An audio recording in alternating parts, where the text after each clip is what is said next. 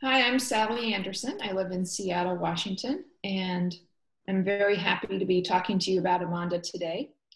The reason I'm so excited about the work that Amanda's doing and sharing with us is, I've been a student, a seeker on a spiritual path for over 30 years, and I've studied various different world religions, and they've always seemed really esoteric to me, that they were just philosophies, something outside of myself, nothing that really pertained to the day to day to how the world works. And what Amanda's done, but in her course, is that she takes us through a bit of a geography lesson so that you can see where these different religions, these different portals, these different belief systems, where they actually reside on the earth and how the earth was created to support them. And in addition to bringing in the geography, Amanda gives us beautiful, beautiful visual images of the art during that time and the people. And she really draws on her design background to create something that's just exquisite, visually exquisite. And what that does for me is when she leads us into meditation or she's doing a channeling, my mind doesn't have to grasp for a visual as she's speaking. It's already been presented for us.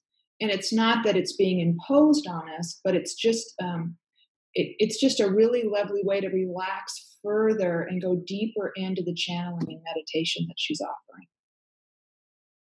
Another thing that really is important to me about Amanda's work is that she's doing a blending of the masculine and the feminine energies, which is exactly what's wanting to come through on Earth right now. It's so important that we have those both of those energies represented, and I believe it makes her transmissions all the more powerful for it. One of the things that Amanda talks about in the course through the portals from the ancient wisdom is that they speak to as above, so below. And, I may have heard that before, but this time it's really gone in and it's allowing me to integrate my life in a way that I never have before.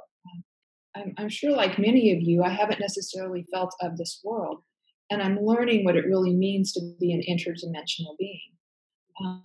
And so now I'm connecting those aspects of myself. And the way that it shows up in the world is I feel much more powerful. Um, through the course and through the portals, I could see how that ancient wisdom actually came into being. And now, when I go to work or I'm out with friends or I'm trying to solve a problem, um, I can connect to a much higher place in myself. And there's so much more information available to me than I realized. And that, hour by hour, I can start to look for the clues. I can listen, I can see. I have this huge support system around me that wasn't accessible maybe even 6 or 12 months ago.